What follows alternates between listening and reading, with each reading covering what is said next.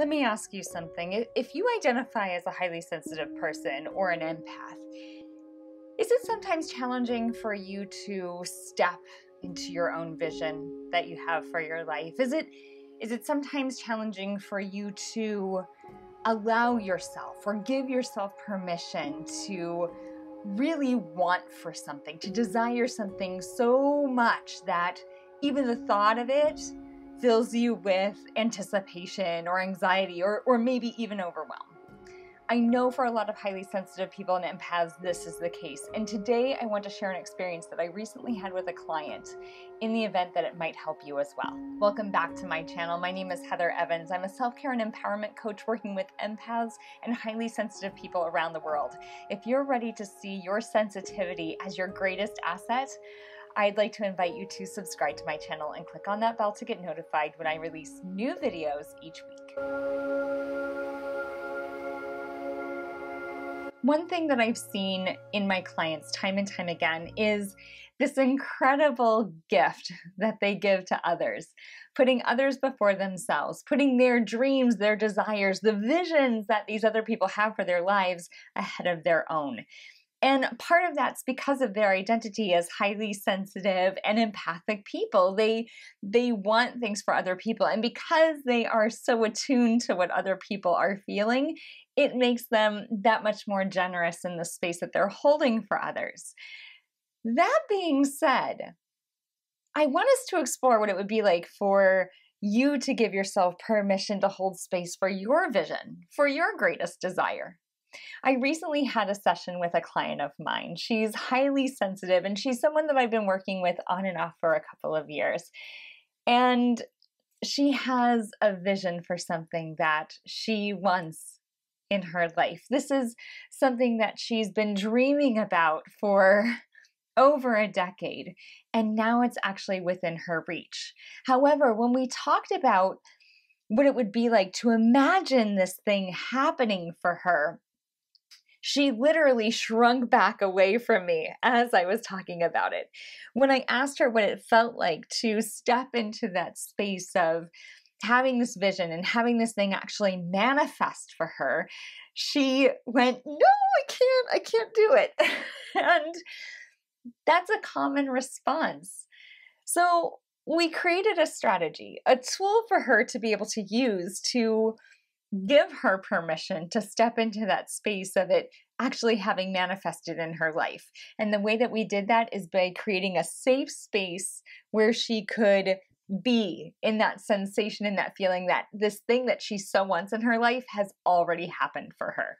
But what I want you to notice is that we develop habits and patterns of belief or story, right? Like, I can't step into the full belief of assuming this amazing thing is going to happen to me because I might get let down. So if I don't even step into that, assuming the yes, if I don't even step into believing that I could potentially receive this gift, then there's no risk of heartbreak. There's no risk of letdown. There's no risk of vulnerability. There's no risk of opening yourself up, right? Yeah.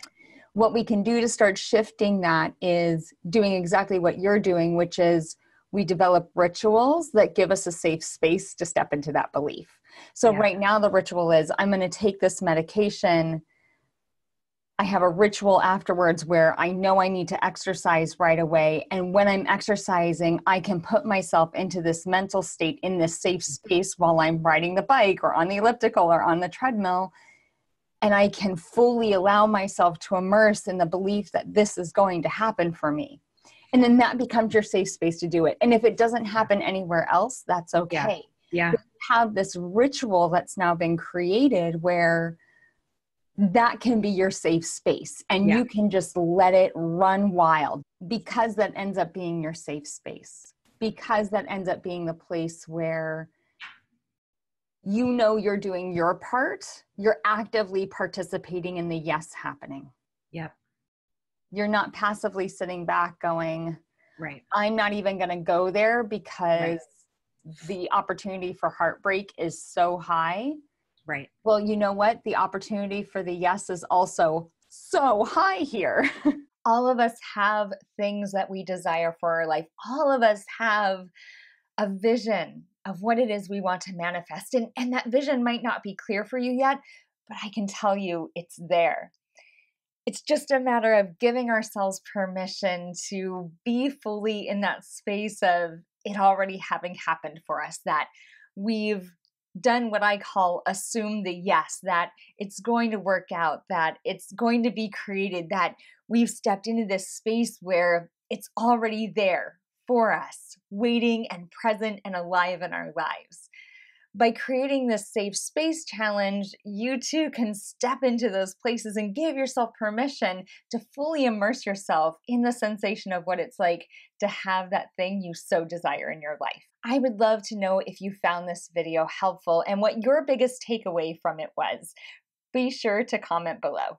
I hope you found this video helpful, and if you're interested in stepping into your sensitivity even more, I'd like to invite you to book a free empowerment session with me. Me talking about what it is you want to manifest in your life and how we can turn your sensitivity into your greatest asset. I hope you enjoyed this video. If you did, be sure to like it. Remember to subscribe to my channel and click on that bell to get notified when I release new videos each week. I'll see you soon. Stay ignited out there. Bye.